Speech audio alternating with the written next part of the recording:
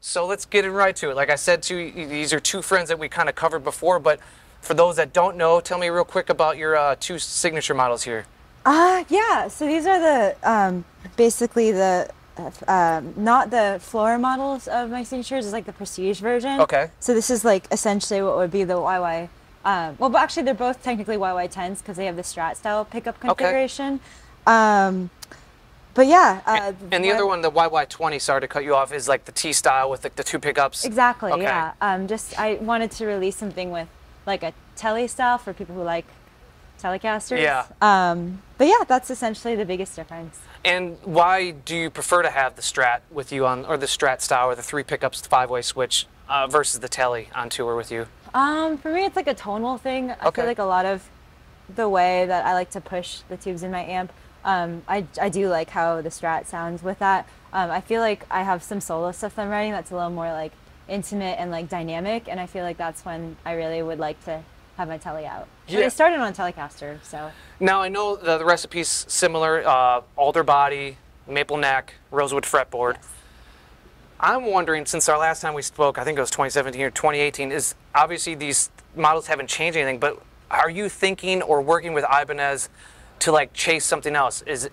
Could there be like a humbucker model coming out or different pickups? Like what, in the time that you spent with this instrument and wrote, written music and released stuff, what are some things that you've maybe been wood shopping in terms of changing or updating or releasing a new model? Or maybe you've not done any of that. I don't know.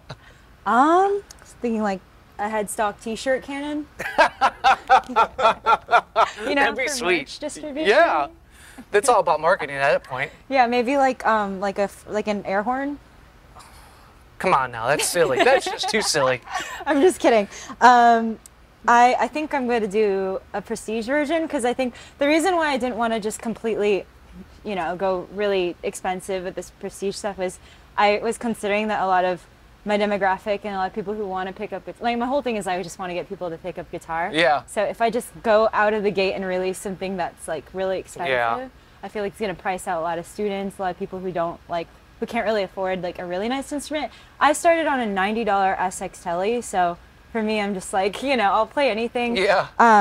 They're not bad guitars per se, but I just wanted to like have something a little more affordable that's still like a really quality instrument. But now I'm just gonna go for like the rock dads. Yeah. Well, that's a really admirable starting point because normally people do that in a reverse order. Well, they'll give you the $6,000 option, and then they'll give you a $500 option as an afterthought. You really came out the gate with something that it's about, I think, $1,000 between the models. But it's still really, I mean, I know that's a lot of money, but you're getting like Seymour Duncan pickups. It's a really good appointment. It's a Godot bridge. Like, I love the floor model of my guitar. Like, for me, I still play it. I record with it a lot. And the neck feels slightly different. Like, this one's like one of those, I think it was a custom shop neck. Okay. But the neck on my actual signature is a little different. But I still love that neck. And to me, it feels really comfortable.